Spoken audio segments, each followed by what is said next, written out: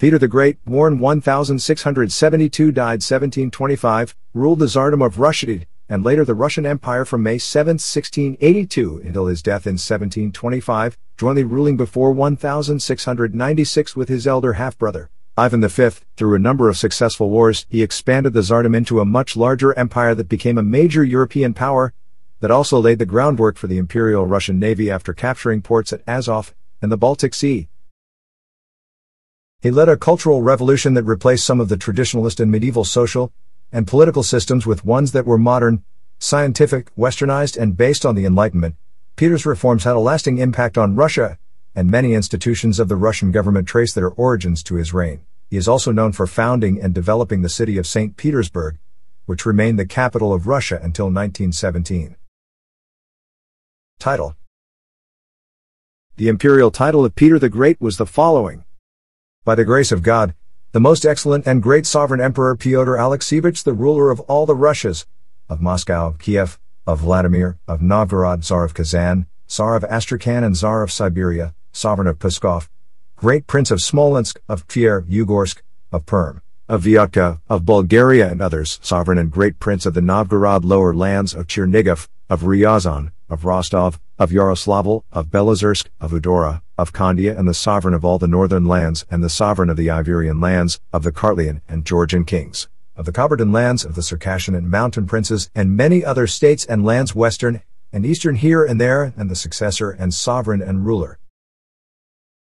Early life.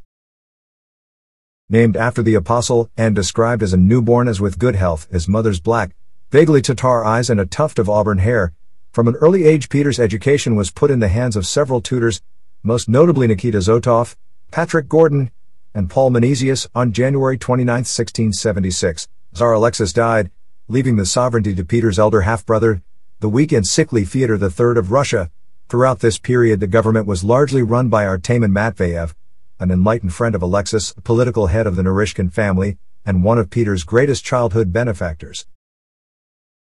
This position changed when Fyodor died in 1682. As Fyodor did not leave any children, a dispute arose between the Miloslavsky family. Mariya Miloslavskaya was the first wife of Alexis I, and Naryshkin family. Natalya Naryshkina was the second wife, over who should inherit the throne. Peter's other half-brother, Ivan V of Russia, was next in line for the throne, but he was chronically ill and of infirm mind. Consequently, the Boyar Duma, Council of Russian Nobles, chose the 10-year-old Peter to become Tsar with his mother as regent. This arrangement was brought before the people of Moscow, as ancient tradition demanded, and was ratified. Sophia, one of Alexis' daughters from his first marriage, led a rebellion of the Streltsy, Russia's elite military corps, in April to May 1682. In the subsequent conflict, some of Peter's relatives and friends were murdered, including Matveyev, and Peter witnessed some of these acts of political violence. The Streltsy made it possible for Sophia, the Miloslavskys, the clan of Ivan, and their allies to insist that Peter and Ivan be proclaimed joint Tsars, with Ivan being acclaimed as the senior. Sophia acted as regent during the minority of the sovereigns and exercised all power. For 7 years she ruled as an autocrat. A large hole was cut in the back of the dual-seated throne used by Ivan and Peter. Sophia would sit behind the throne and listen as Peter conversed with nobles, while feeding him information and giving him responses to questions and problems. This throne can be seen in the Kremlin Armory in Moscow. Peter was not particularly concerned that others ruled in his name. He engaged in such pastimes as shipbuilding and sailing, as well as mock battles with his toy army. Peter's mother sought to force him to adopt a more conventional approach, and arranged his marriage to Eudoxia Lopakina in 1689. The marriage was a failure, and 10 years later Peter forced his wife to become a nun and thus freed himself from the union. By the summer of 1689, Peter, then aged 17, planned to take power from his half-sister Sophia, whose position had been weakened by 2 unsuccessful Crimean campaigns against the Crimean Khanate in an attempt to stop devastating Crimean Tatar raids into Russia's southern lands. When she learned of his designs, Sophia conspired with some leaders of the Streltsy, who continually aroused disorder and dissent. Peter, warned by others from the Streltsy, escaped in the middle of the night to the impenetrable monastery of Troitsy Sergeyeva Lavra. There he slowly gathered adherents who perceived he would win the power struggle. Sophia was eventually overthrown, with Peter I and Ivan V continuing to act as co-tsars. Peter forced Sophia to enter a convent, where she gave up her name and her position as a member of the royal family. Still, Peter could not acquire actual control over Russian affairs. Power was instead exercised by his mother, Natalya Naryshkina. It was only when Natalya died in 1694 that Peter, now aged 22, became an independent sovereign, formally. Ivan V was a co-ruler with Peter, though being ineffective. Peter became the sole ruler when Ivan died in 1696 without male offspring, while Peter was 24 years old.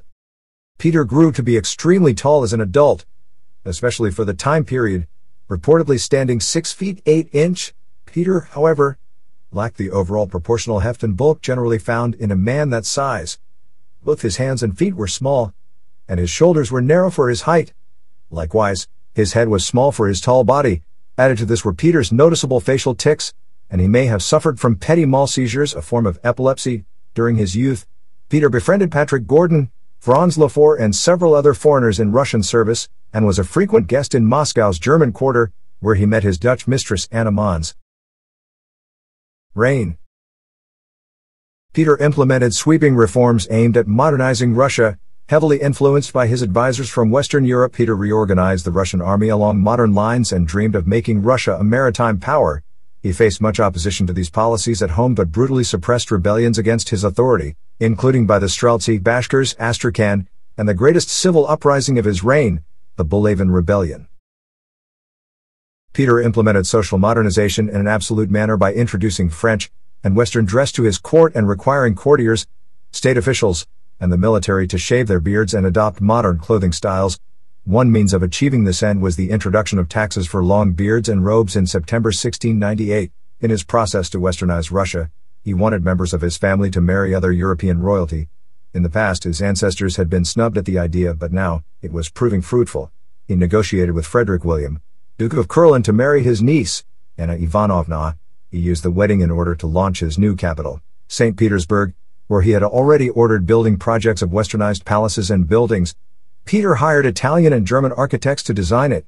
As part of his reforms, Peter started an industrialization effort that was slow but eventually successful. Russian manufacturing and main exports were based on the mining and lumber industries. For example, by the end of the century, Russia came to export more iron than any other country in the world. To improve his nation's position on the seas, Peter sought to gain more maritime outlets. His only outlet at the time was the White Sea at Arkhangelsk. The Baltic Sea was at the time controlled by Sweden in the north, while the Black Sea and the Caspian Sea were controlled by the Ottoman Empire and Safavid Empire respectively in the south. Peter attempted to acquire control of the Black Sea, which would require expelling the Tatars from the surrounding areas. As part of an agreement with Poland that ceded Kiev to Russia, Peter was forced to wage war against the Crimean Khan and against the Khan's overlord, the Ottoman Sultan. Peter's primary objective became the capture of the Ottoman fortress of Azov, near the Don River.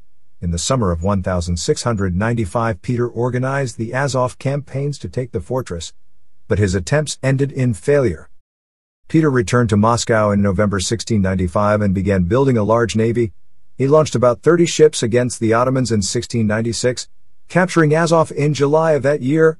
On September 12, 1698, Peter officially founded the first Russian navy base, Taganrog.